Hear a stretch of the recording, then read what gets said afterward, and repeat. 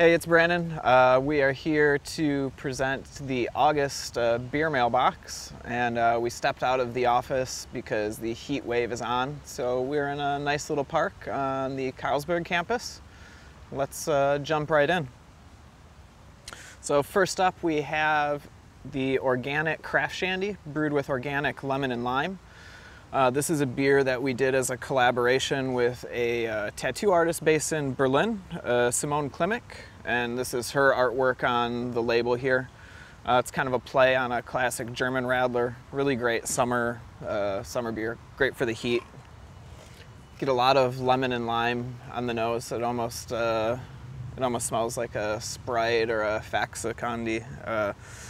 This is 3.5% alcohol, so nice low ABV. You have the citrus from the lemon and lime. It's quite bright and refreshing. Perfect for the heat wave. Up next, we have another really great summer beers. This is one of my favorite summer beers. I think if this box had a theme, it would be summer. There's a decent amount of low ABV, fruity, refreshing stuff, which is perfect timing. So here we have Drinken Berliner Yuzu, 2.7% alcohol. It's a Berliner Weiss style beer with yuzu, the Asian citrus added. We've used yuzu quite a bit in other beers, Spontan, and it's a really nice fruit. Ton of yuzu on the nose. It's really nice. The yuzu, of course, provides the citrus, but it's a very full flavored beer, especially for only 2.7%. I'd say it drinks more like a 4% beer. Really good stuff. Next beer I have for you is an IPA, 5.5% I Wish gluten-free. I'm sure maybe you haven't, maybe you have seen, we try to do a decent amount of gluten-free beers, and we always try to have a gluten-free option on the board at our bars. We know a lot of people either can't have it because of dietary restrictions or choose not to, and it's not super easy to make, and I've had some really bad gluten-free beers, but I really think that our gluten-free beers really hold their own against the non-gluten-free versions. Let's give it a taste.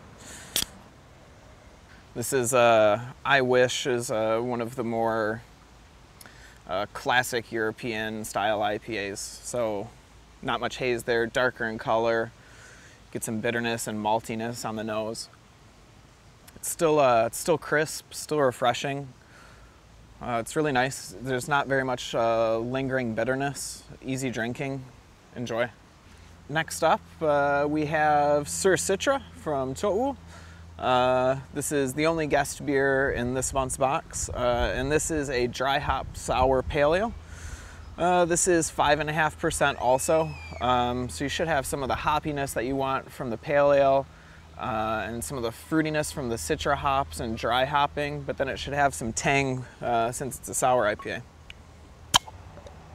Yeah, you get a citra on the nose, and you can kind of sense some of that tang in there. Another great summer beer. I mean, a pale ale is great for hot weather, but then you add the sourness to it and just kind of brightens it up a bit.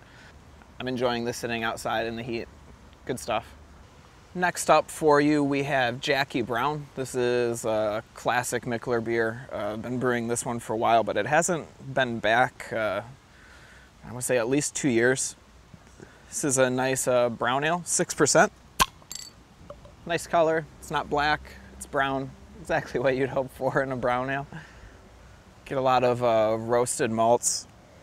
Reminds me of like if you eat at War Pigs on a brew day when they're doing a dark beer and you get that malt smell, this is what that reminds me of. It smells really nice.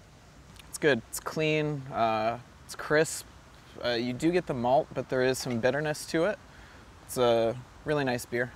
We have one more dark beer for you in this month's box, and this is a new one. This is called Tweaker, and this is a coffee porter. The coffee we used is from Le Cabra. They're a really nice coffee roaster based in Aarhus, Denmark, who's really gained some international acclaim over the last couple of years. They're doing really nice coffee. This is an 8% porter, a nice 375 bottle, and as usual, some really great Keith artwork.